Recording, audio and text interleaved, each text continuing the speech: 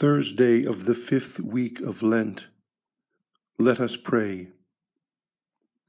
Be near, O Lord, to those who plead before you, and look kindly on those who place their hope in your mercy, that cleansed from the stain of their sins, they may persevere in holy living and be made full heirs of your promise.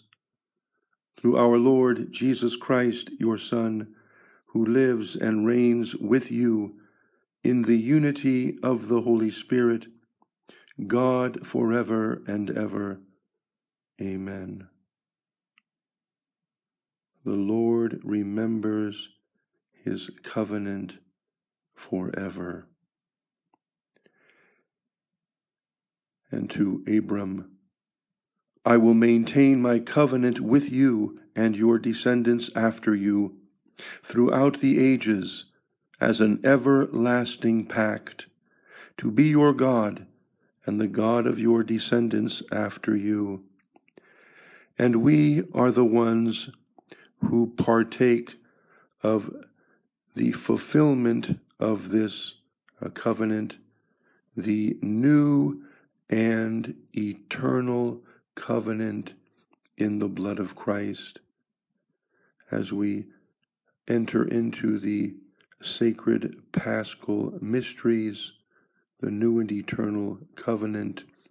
We share in the divine life of Christ. We receive the glorified body of Christ in Holy Communion, after having offered ourselves through him, with him, and in him, dying as sacrificial victims with Christ, the victim who becomes the victor. We are raised up in glory. Lent is a time for deepening our faith, our intimacy with Christ, especially through the holy sacrifice of the Mass, the sacred mysteries, and by receiving Holy Communion reverently. We hear, I am. Jesus said to them, Amen, amen, I say to you, before Abraham came to be, I am. And we have all of these various I am statements in the Gospel of John. I am the bread of life. I am the way, the truth, and the life. I am the resurrection and the life. This I am, the very words spoken to Moses at the burning bush.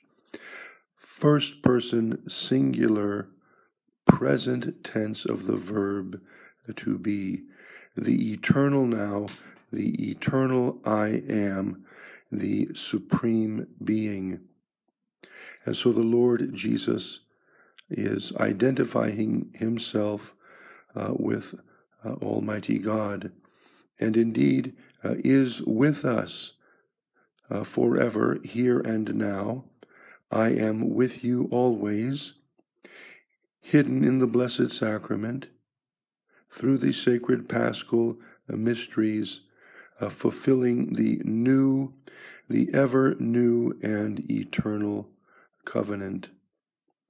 So let us stop, be still, and be ever more deeply aware of the sacrament of the present moment, of God's holy presence within us and among us. Let us pray.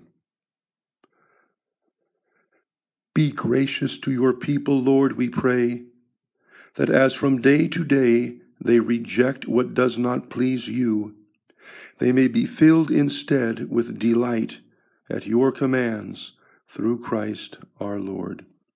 Amen.